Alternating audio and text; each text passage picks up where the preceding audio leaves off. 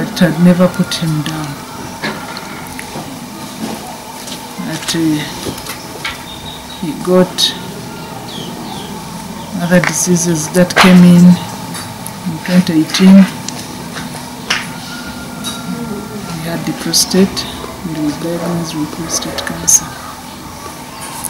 which was also managed until COVID time, when he could not access his doctors.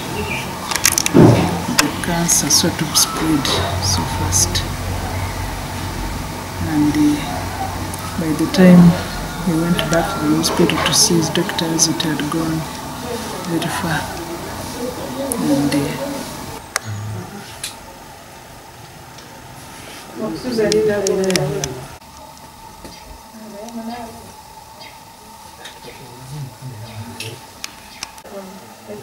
then none at all, I know you are in evaluation. and the last one. Last one. Funny.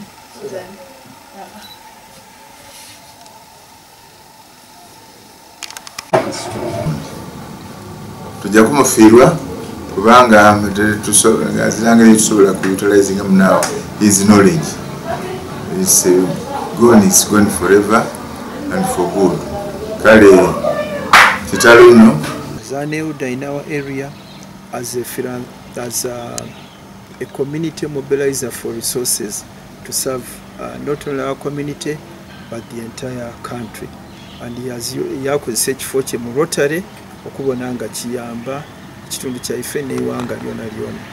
Then mu political level nga bwe muwulire okuva mu 1962 okutuuka bwe yava abayire muna byafaayo encyclopedia tubayire nga bw'oyenda okutegeera ebyeyira bw'otanoonya Henry Kyemba onoonya Dr. Nabwiso nga bw'otanoonya oyo wanoonya fiirirwa omuntu abayire nga yebuuzibwako nairala ebintu ebyebidye nga bibaawo ebyeinuma